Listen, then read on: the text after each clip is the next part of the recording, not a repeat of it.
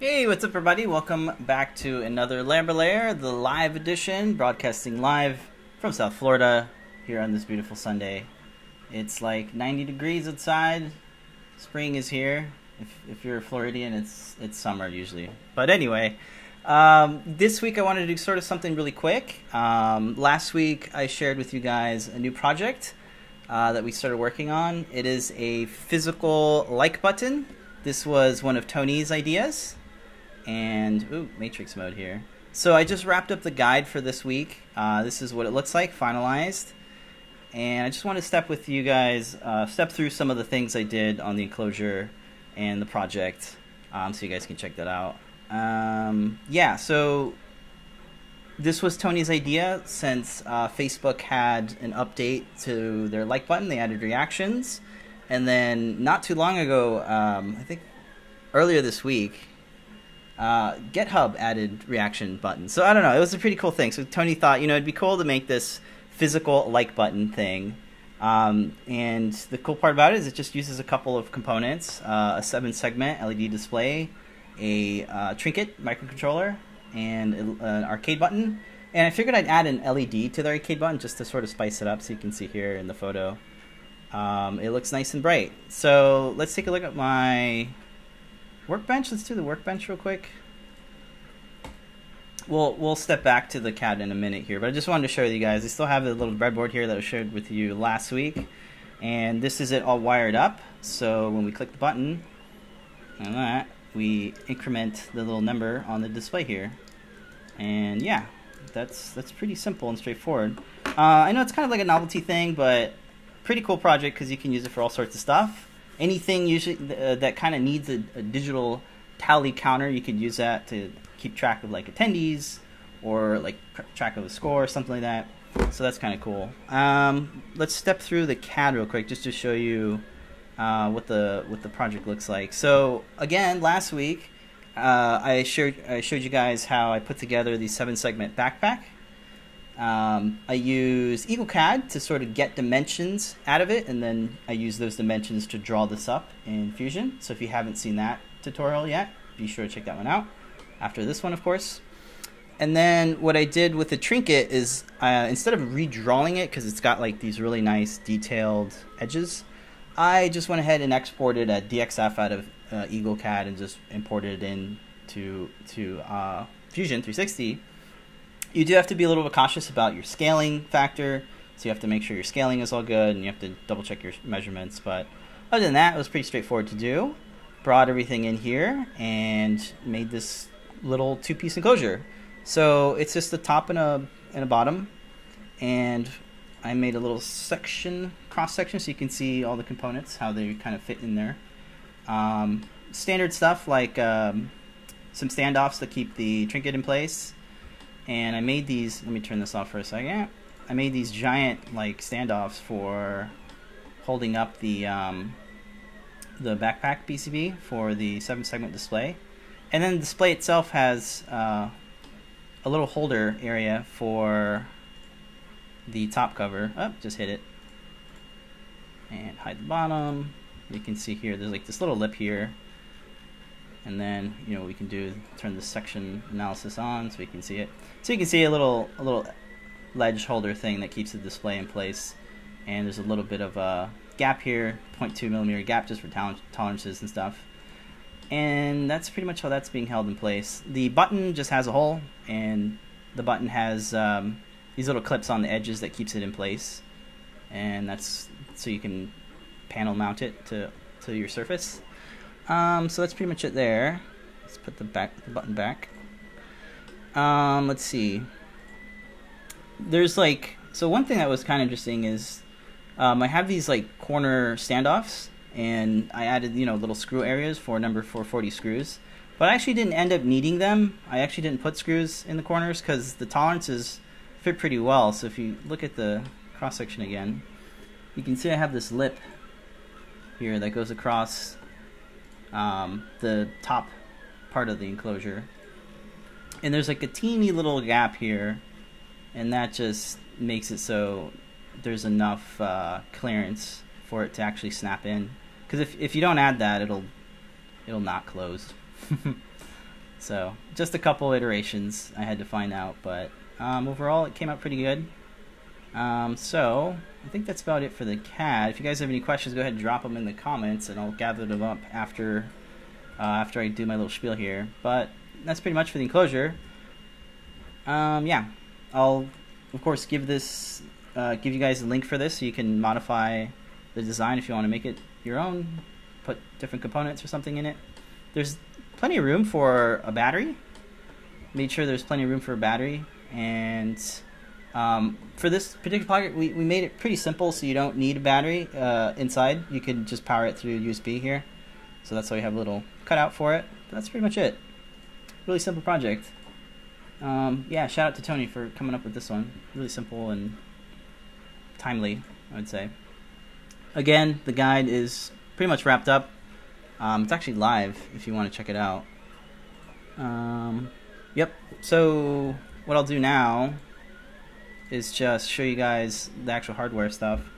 So here's the button, right? Oh, let me show you this one. So this is the arcade button, and the cool thing about this is that not only is it like low profile, but it's really easy to replace this with a 3D printed anything. So you could put like an icon. In this case, we made a little thumbs up version, and it's not actually a two-piece. It's a two-piece design. It's not like a dual extruded thing. So it's just like this little cap that's printed in white PLA, and then this is just a cutout. It can be whatever emoji. Come on, focus. It probably won't focus. Trust me, it's a thumbs up. So yeah, you print that out, and you pretty much replace this here. So I'll take this apart real quick. There's these little clips right here on the side of these, on the side of the arcade button, and if you press them in with a screwdriver, it's really easy to push it upwards and then take out this whole little piece. See, the piece here has, this is a two-piece thing, so this comes out easily. It's not glued or anything, which is nice. And this little stem here is what actually actuates the micro switch here, or the switch. So that's how that works. And all the spring stuff is inside the little black box thing. So that's how that's working. So you can, easily replace this out. So instead of making an exact copy like the stem, I had to think about how to make it so I can actuate that and still have this piece here, the little cover piece. So what we came up with is something I already actually did. In a previous project, I made, I mounted a single NeoPixel inside of this button, and I pretty much just used that same design, but instead of mounting the NeoPixel, I put a LED sequin, which is just a little surface mount LED with a resistor on it, and the PCB, I just glued it into this little thing here. So this is the actual piece that gets pressed and actuates it, and the way it's put together is you just sort of snap this into the bottom here, like so, and there's plenty of room for the wires and things. I hope this is coming out okay on the camera. And then when you put it back inside, you do have to thread the wire through or at least the positive and negative wires through the little side here. And that's pretty straightforward, but you do have to kind of be cautious of how you mount this into place. Like that. Okay. Yay, it worked. So, it diffuses it diffuses very nicely inside there, and the wires are free to sort of roam around in there, so you can press it. So you press it, and the counter goes up. Tony just added a feature where if you hold it down for 10 seconds, it'll actually clear. It'll reset the numbers. So there you go. It's resetting it. So that's cool. And again, everything's just powered through the trinket, and I have this USB cable plugged into the computer. So yeah, so here's the two enclosure pieces, and I already installed the screws here. These are number 256 screws, and they're 3/8 of an inch long. Yeah. So what I'll do is I'll disconnect this, and I'll show you guys how you have to install it. So this is kind of an interesting way, because usually you mount things in, but because I have this whole circuit already wired up, you have to kind of thread some things. So what you get to do first is insert the LED segment through this hole here, then the trinket, and then make sure you don't kink any wires, and then pretty much this goes up.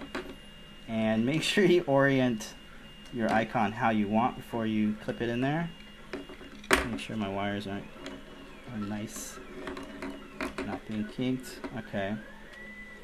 And you pretty much just press this in like that. So that's how it's mounted there. So now you're free to orient this correctly and put it through the little thing here. So you can see how the friction keeps that in place. And then the posts on this guy here on the bottom case will go inside the little mounting holes. And then the trinket, since I already have the screws in there, the cool thing is about the trinket is, you know, the holes are a little loose, so there's enough play here to just seat it into the screws there. So you can see it's lined up nicely here.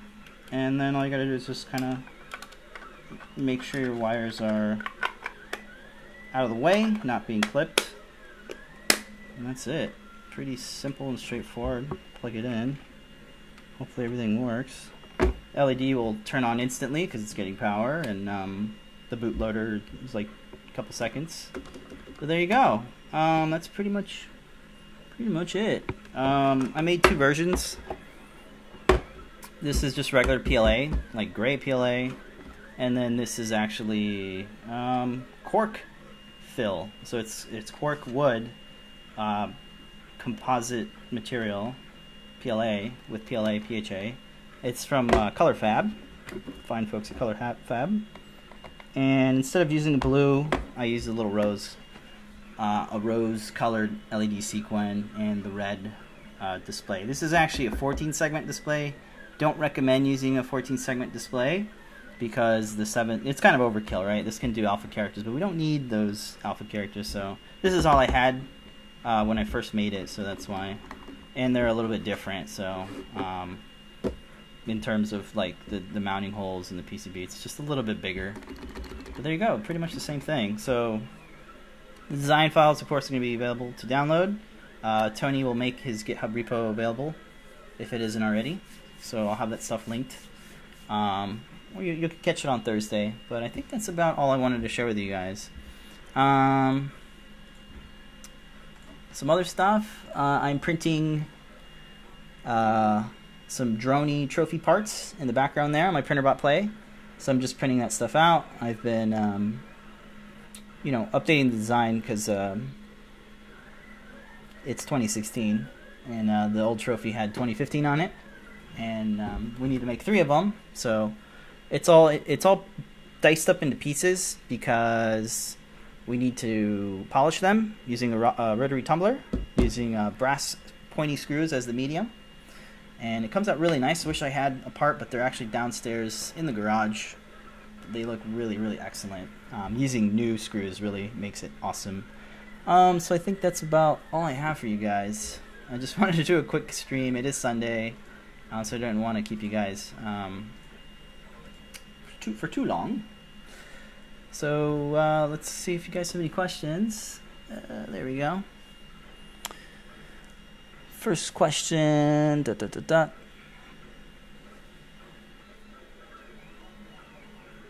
Yeah, so I see a question here from Morel. He's thinking about testing out Fusion 360 for his Shapeway shop. Any advice before buying in? In terms of like buying the software, I like the fact that Fusion 360 is free for makers, education, and if you're using it for commercial purposes, it's actually free for anyone who's making under $100,000. So I think it's only for people that are using it for, you know, big amounts of work. If you're doing like an independent Shapeway shop, I think you're in the clear. In most of my tutorial videos, I have like a download link for Fusion 360, so make sure to use that link. I'll try to add it in this description after this stream. Oh yeah, and David Watts already answered. Thank you. Yeah, you can totally play around with it. Cool. He sunk about 12 hours, and yeah, I don't know all of the stuff, all of the tools inside of Fusion. There are just immense amounts of tools in Fusion 360. I'm only using like 10% of it, but it is great for all sorts of projects. I started off with Tinkercad, and then I graduated from Tinkercad to 123D Design, which is also 123D Design is basically Fusion 360, like starter kit. It's like baby Fusion 360. It's got like the same core, but it's mainly for like single part designs, like one thing. The reason why I switched to Fusion was because my designs are starting to have way too many parts, and I needed a way to manage all the parts, all the assets, all the layers, all the solids. And so that was just one reason why I switched over to Fusion. I actually put together a Fusion 360 sort of introductory tutorial, so check that out if you haven't already. Yeah, let me answer some more questions here. Yes, it's live. Should I get a 3D printer? Yeah, if you know what, I've been looking at the Wanhao Duplicator i3. This thing is $399 for a fairly good 3D printer. There's all sorts of reviews out there on the Duplicator i3. For $399, that thing is, I think, a beast. Yeah, shout out to Mon Taigo. What's up, buddy? But yeah, don't get the kit. Get the full assembled 3D printer if you want to start printing right away. Yeah, a lot of good things about I've been hearing. How do we join shows like Ask an Engineer on Google+? We can show off your projects. I would look at the show and tell posting on Google+, right around the time that it's about to go live, and PT, Phil, will actually post the link to the Google Hangout, because we can't send out invites. The way it used to work is we used to send out invites, but we sort of capped out on invites, because we can't send anymore. We have too many people in the circle. So just lurk around in that post, and you will see an update there. It's on every Wednesday at 7:30 Eastern Time. Yeah, this is a cute build. I agree.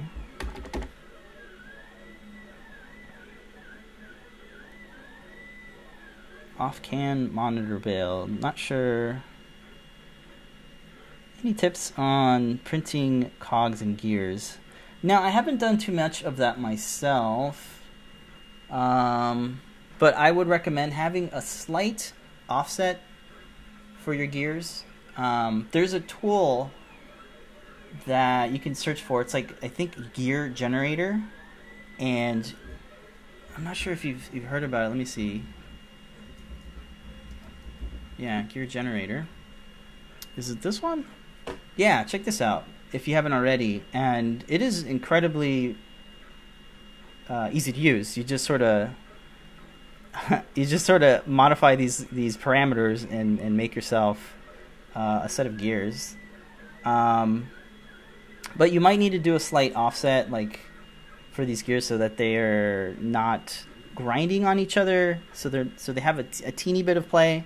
But then again, I don't have much experience printing them, but every time I have something exact fit, it's always like too tight. So you might want to add an offset or so. But you can export these gears out as a SVG. Where's the export button? Download SVG, there it is. Oops, I'm not sharing my screen. Derp. So yeah, it's geargenerator.com. And you get a nice sort of simulator of these gears. You can add as many as you want. Where would I add that? Number of teeth, pitch diameter. There's a way to increase the amount of gears. I'm not seeing it though. I think I shared this before too on the 3D Hangout. Add a new gear. There you go. You can just keep adding more. That might help you out. It's a nice visual way to generate gears. And back to this. Oh, there's a Spurgeon generator in Fusion. That's awesome. 3D printing shrinkage. Yes, if you're using ABS, you will get some shrinkage. And PLA could be a little bit brittle, so depends. Yep. Okay.